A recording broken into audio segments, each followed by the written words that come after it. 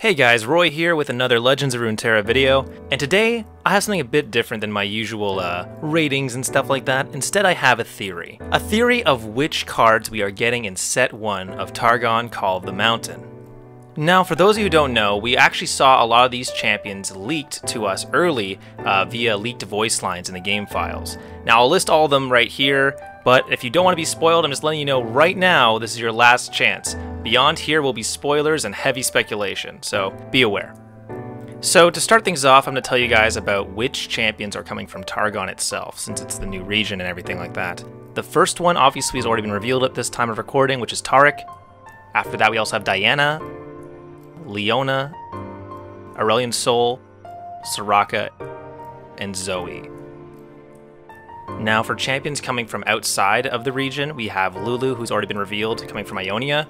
Then we have Trundle, whose first cards were announced today, coming from Freljord. Then we have Riven coming from Noxus, Nocturne from Shadow Isles, Shyvana from Demacia, Tahm Kench from Bilgewater, and lastly Victor from Piltover and Zaun.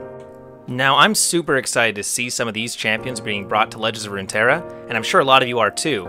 But here's the thing, not all of them are coming in set 1 of the expansion. Riot has already stated that only 7 champions will be making it into the initial roster, and then the following 6 will be split up across 2 separate mini expansions over the next couple months. Now I hear you. What about my favorite champion? Am I gonna have to wait 2 months to play as my favorite champion? Which are getting in the initial set? Well, have no fear. If you're willing to suspend your disbelief and buy into my crackpot theories, well, don't worry. I have figured out the initial 7. So, first things first, just working off our initial assumptions. We already know that both Taric, Lulu, and Trundle are making it into the original 7, which means we only have 4 slots left to play with. And even out of those 4, I actually believe that 3 of them are going to be Targonian champions. And this is because out of the initial beta regions, each region only had 4 champions to launch with, which means that Riot sort of already understands this is a great number to sort of flesh out and get the basis for each region's main themes and mechanics. So right off the bat, let's start with which we could really see here. We already have Taric, which leaves Leona, Diana, Soraka, Zoe, and Aurelion Sol. Now, when I mentioned earlier that most of these characters have already been leaked thanks to voice lines, a lot of them are very suspicious because many of them only have certain interactions with certain characters, despite actually being from the same region or having direct connections with each other. What do I mean by this? Well, let me start with my first called shot, and that is Aurelion Sol. Now, Aurelion Sol is far from a hot take. He's easily one of the most recognizable champions from Targon, but even the trailer for this set itself was keyed to Aurelion Sol's theme.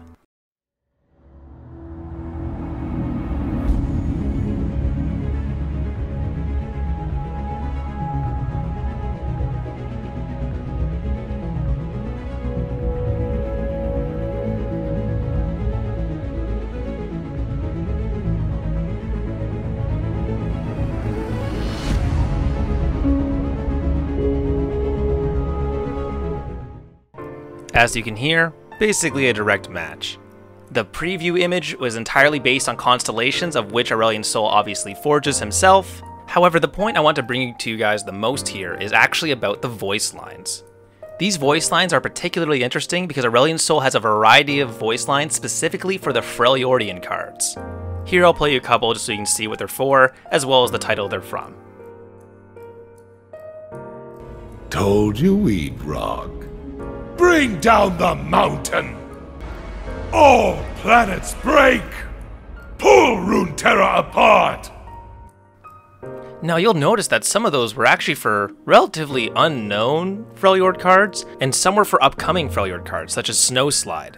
So my completely arbitrary number 1 pick for the Targonian first set is Aurelion Sol, because he's also related to the Freljordian cards that we already know we're getting thanks to Trundle's reveal. Now, I know that's a bit of a leap, I'm sorry, but don't worry, we're about to take an even bigger one, because the next champions I think we're getting Leona and Diana. Now, I don't think it's any surprise to anyone that these two are probably the most iconic duo for Targon by far. They were, after all, the 2 that they decided to go with for the cinematic, and so it seems really insane to me personally not to include these 2 as the sort of forefront for both the Lunari and the Solari tribes that are going to be on Mount Targon. And let's just even ignore the fact that this is a huge chance for them to world build out more of Targon. we actually know of one leaked mechanic in the set, and that is a day/night cycle. Now, I don't know about you guys, but I'm pretty sure we have the two most perfect champions for a day/night mechanic. Now, as to the very nature of what a day/night mechanic would be, whether or not the default is day and then there's a night modifier, or rather there are two completely separate times, we don't really know that just yet. But to not include Diana and Leona in a set that explicitly has a day-night cycle seems nearly impossible. Now, finally, what is the last champion? What is the last non-Targonian champion that is going to make it into this set? Well, I think it's Nocturne. Now, I know that seems crazy given the fact that his interactions are pretty spread out across all voice lines, and quite frankly, even in base League of Legends, he's sort of a narrative mystery. Why would they prioritize him when he really doesn't even have a proper design yet? He's on the list of being reworked soon, as well as something that a lot of people sort of are confused on. The fact he's also in Shadow Isles of all places, despite having an origin closer in Demacia, seems a little crazy to me as well. However, in his voice lines, he does have one interaction in particular we should care about, and that is an ability that activates at nighttime. Now, this is really important, because on the official website, they actually did an article talking about the decision to split up the set into 3 different expansions, and the first thing they said was that the first expansion is going to be the largest of them and introduce their new region's major themes. Given that we know that the new mechanic is going to be a day-night cycle, and that only a few champions actually care about that day-night cycle difference, I feel as though that means almost guarantee that Nocturne's going to get in because he's one of the very few who cares about the region's new major theme. The way I see it, he's going to fulfill a similar role to how Maokai was a support for Nautilus, and how Nautilus was really the quote-unquote deep card, whereas Maokai was sort of something that fed into it really well. Now, they also stated that the future expansions, expansions 2 and 3 of Call of the Mountain, will have a mixture of new themes, new mechanics, and evolutions of strategies you encountered in the first expansion.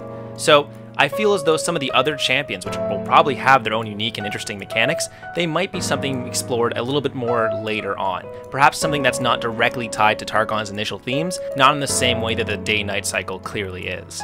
So, if you want my bet for what the first champions are going to be in the first expansions of Call of the Mountain, it's going to be obviously Lulu, Taric, and Trundle, but they're going to be joined by Leona, Diana, Aurelion Sol, and Nocturne. I have some theories for future sets as well, but unfortunately for right now, I think this is all I can really say with any evidence of proof.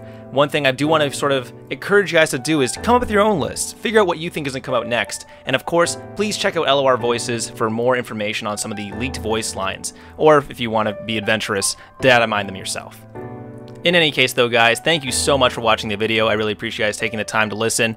Now, please, if you don't mind, if you like this sort of content or want to help support me, I'd really appreciate you leaving a like and subscribing. And I'll catch you guys on the next one. Peace out.